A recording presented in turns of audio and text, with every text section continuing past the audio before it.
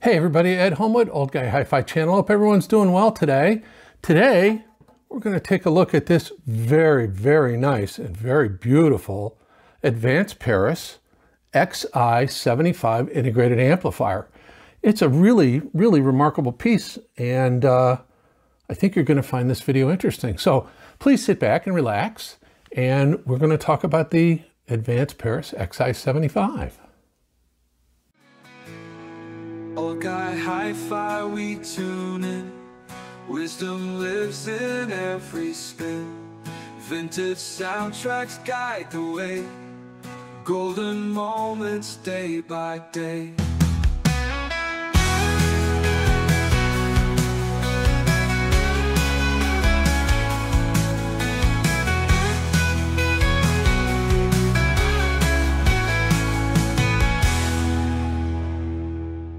Well, the Advance Paris X-i75 is rapidly becoming one of my favorite pieces of gear. It is remarkable. It is an excellent integrated amplifier. It is beautiful to look at. It is very well constructed. We're going to open it up and look inside. We're also going to look at the back. You'll see how flexible this thing is. It's remarkable in this day and age. And it is just a really cool piece. But who is Advance Paris? Well, Advance Paris actually started out as Advanced Acoustics in 1995 in France, and they manufactured speaker systems. They were successful with their speaker range, and so they decided in 2002 to start entering electronics production, and they brought out their first integrated amplifier in 2004. Well, in 2013, they rebranded themselves as Advance Paris, and then starting in 2020, just after the pandemic, they went and started to do worldwide distribution of their products, and that's how they wound up in the US. So it's not a brand new company, but they are new to the US. And they make a full line of products, big integrated amplifiers. They make streaming amplifiers. They make CD players. They make preamps and power amps, and they still make a line of home audio speakers, although I don't know if we have them here in the US quite yet. So the X-i75 is a really remarkable piece, as I said. It's rated at 75 watts a channel by 2 into 8 ohms, 110 watts a channel by 2 into 4 ohms. It has a frequency response of 10 hertz to 35,000 hertz. It does have a moving magnet and high output moving coil phono stage. One of the nice things about it, it does have a loudness contour button on it, so that's kind of fun. And it does have a really nice built-in DAC that will support 24.192. And I want to talk about that real quick. It uses a Wolfson 8740 DAC, and that's a very well-regarded DAC, especially in Europe. Now, Wolfson was a Scottish company that developed these DACs. They've recently been purchased by Cirrus Logic. So if you see Cirrus Logic, there is a chance that it might be a Wolfson design, but typically they're still branding them Wolfson, even though it's Cirrus Logic as a parent company. So what the 8740 does is it uses an AKM AK4113 SPDIF receiver. So it uses an AKM chip inside, but that takes the digital signal in from SPDIF connections, while the Wolfson takes a direct connection, asynchronous connection from the USB input, and you'll see on the back all of that stuff. And so that AKM chip makes sure it reliably receives a very low jitter, very low noise, very high resolution signal from SPDIF, because again, SPDIF has issues with timing and everything else. Remember that the SPDIF, the device sending the signal, it's that clock that determines the timing, not the clock in here, where with USB, it's asynchronous, which means this clock in the receiver takes and sets the timing, and if there's missing information, it can request, because it's bidirectional, it can request the packet be resent so it can be assembled properly. So USB is our best connection. SPDIF is okay. It's been around for a very long time. But anyway, the idea behind that AK4113 is that it helps, it's very high resolution. It is able to obviously process those SPDIF, which stands for Sony Philips Digital Interface signals, and process them very, very accurately. So when we get output to the speakers, we're hearing a very accurate, natural digital sound. And the Wolfson 8740, doesn't have to work so hard trying to decode that signal. So I'm going to go ahead and pause for just a moment. We're going to spin the unit around, and we're going to take a look at the back, and I think you'll be very, very surprised. So I zoomed in so you can get a better look at things. It obviously has a moving magnet, high output moving coil phono input, and I did test it with moving magnet. It is quite good. And you'll notice it has a dedicated CD input, a tuner input, which you can use as an auxiliary input. It's just a line level input. And it has 1, 2, 3, 4 auxiliary inputs, and then another one called PC2, which again can be used just as a regular standard auxiliary input. So tons of inputs. Above that, there's a 5 volt, and it's just strictly 5 volts power. So you could drive, let's say you wanted to put a Weem Pro on it, or Weem Pro Plus. You could drive it off of that. You could take the signal from the Weem Pro and put it in optically into the unit or coaxially and use the internal DAC, which will be better than the Weem DAC. Or you can use a PC, your streamer, whatever, for Roon or Artivana through the USB.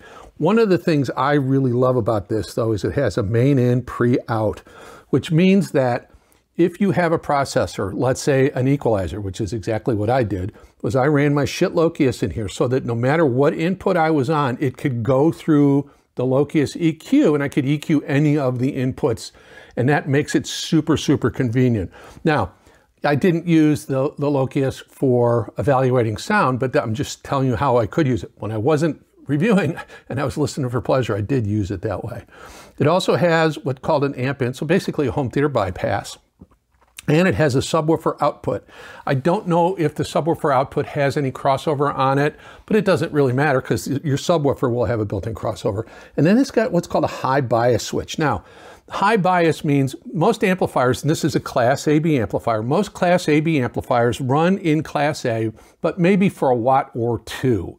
And then it goes and switches into Class B. Now at that point, 1 or 2 watts is loud enough that it masks that volume, that additional volume level, will mask any distortion created by the notch distortion or crossover distortion within a Class B amplifier topology. But this one actually has a high bias. So what we do is we take the Class A, we keep the unit in Class A for much longer. They don't specify exactly how many watts, but if they kept it in Class A, maybe up to 5 or 10 watts, that's all you'd ever need. Beyond that, it would be so loud you'd never hear the Class B mode for sure. Really nice high quality speaker binding post, obviously an IEC power socket and then a master power switch. Otherwise, when you use the remote control to power it down, it stays in standby mode. And then it has this little connector here, which I believe is for an optional Bluetooth receiver. But anyway, as you can see, just tons of flexibility. And that's one of the things I really loved about this was that flexibility. It's remarkable in a product in this day and age. So we're going to go ahead and spin it around and take the top off and look inside. Well, before we move on, let's take a good look at the front panel of the Advance Paris X-i75. It's very, very elegant. Obviously, the French have a great design aesthetic, and it carries over onto this product. So right now, the unit's in standby. There is a power switch in the back, which I had mentioned before. So I'm going to go ahead and take it out of standby mode. Power comes on. A ring illuminates around the volume control, which is a multifunction control. It's hard to see, but there's some subtle labeling on the front panel. Digital, it would be an indicator light for that. Bluetooth, there would be an indicator light for that if you had it installed. USB-A, USB-B, and of course the headphone jack. And I did not try the headphone amplifier, so I don't know how it sounds, but I imagine it probably sounds good. So this button, again, is default volume. But if you push it, it becomes your input selector. So we can go USB-A, USB-B, coax 1, coax 2, optical, Bluetooth, phono, CD, tuner, auxiliary 1, 2, 3, 4.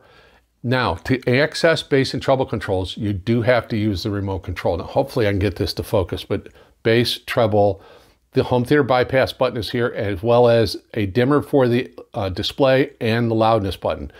I misspoke when I said it had a loudness contour button. It doesn't. It's on the remote, so I wasn't completely inaccurate. But if I push and hold that button, then the loudness is on. If I push and hold that button, loudness is off. Same for bass and treble. It's all on the remote control. It's actually kind of convenient because if you think about it, where are you going to be when you want to adjust those things? You're going to be sitting in your chair. You can also choose your speakers A and B here. The unit, the remote control also has some other functions and controls for additional Advanced Paris products like their CD player and so forth. So anyway, that's the front panel of the Advanced Paris X-i75. Here we are looking at the inside of the Advance Paris X-i75 integrated amplifier, and it is beautifully laid out and very, very attractive, very nicely engineered. This is the left side of the amplifier. This is the right side. This is the AC power board. The socket's right here. So this just blocks it, but those two boards are mirror images of each other.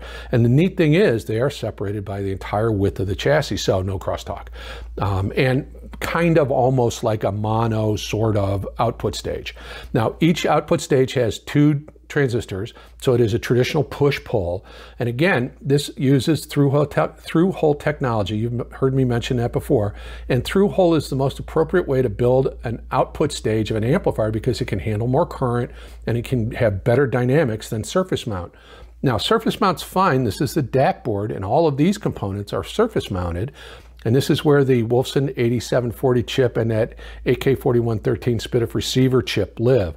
But all of these components are small, little tiny things, and they're placed robotically in place, and they're held down with what's called solder paste. Once the board is populated, it's put into a convection oven, and that melts the solder paste and affixes these permanently to the board.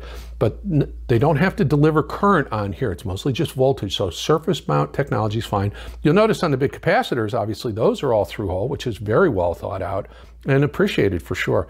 It's a really, really nicely laid out unit. Again, hats off to these guys. So that's the inside of the Advance Paris X-i75 integrated amplifier. Let's put the top back on it. Let's talk about how it sounds. Well, as you can see from looking inside the unit, it is really well engineered, very well thought out, and very well constructed. I'm very impressed with that, especially the through-hole component on the PC boards. That's a sign of quality. So hopefully you enjoyed that look inside. And if you enjoyed it, I hope you would give me a like and a subscribe. And obviously, if you want to support the channel, there is a thank you button at the bottom of the video window, and there are membership links in the pinned description and in the description of the video itself. So how did I get along with this thing? Well, I'll tell you what, I got along with this thing remarkably well. Actually, I'm quite smitten with it. I'm gonna be sorry to see this thing go. I actually took out the EVO 150 out of the main system. It's normally my reference, and I put this in its place for about 2 weeks.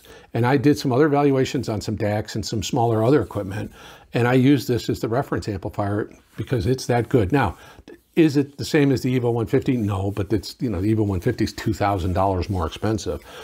I'd also said at one point in a video that I thought the Cambridge AXR 100 was the best hi-fi product under $1,000. Well, at $995, this one's going to give it a good run for the money. They share some similarities. This has more goes intas and goes outas. I think the AXR 100 has a little bit more current, a little more drive to it, but boy, they are close. They're just so close. So when I was using this, I connected it to all the speakers I have in-house, the Wharfedale Diamonds, the Wharfedale 225s, which we're visiting, the ELAC Debut 2.0 F62 floor standers, the ELAC DBR62 bookshelves, and my energy reference speakers. And I also connected my turntable to it using the built-in moving magnet phono preamp. And we'll talk about that in just a second. So I wound up listening most of the time on the big Wharfedales or the DBR62s, and it did an exemplary job with both of those. Just amazing.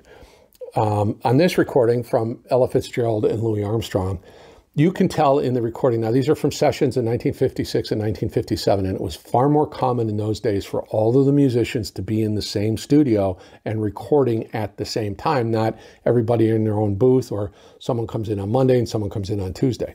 And you can get that sense. This gives you that sense of space, of room, of the studio size and space, and does a really, really good job with that. It also renders her voice just beautifully. It renders his horn very, very well. And of course, he's got that wonderful gravelly Satchmo voice, and you can hear all of the character in it. Just wonderful. So the mid-range is quite good. There's not a lot of bass in that. There is some double bass, obviously, but it's not very prominent. But that's all mostly mid-bass, mid-range, and just beautifully done. It just did a beautiful job with it. Another one too was really to get a good sense for kind of male vocals. I played this record from Kebmo called The Reflection, and it is quite a wonderful recording. He's got that wonderful blues voice that sounds like, you know, 100,000 miles on the road and all that stuff. So there's so much character and so much nuance in his voice. It's just wonderful. And this did it an absolutely wonderful job of rendering all of that. Just his guitar sounded great. Everything sounded really, really good. I could find really no shortcomings in the sound quality of this unit, given its price point, for sure. Now, to test the moving magnet phono cartridge, I played this recording from Stanley Turrentine, Sugar.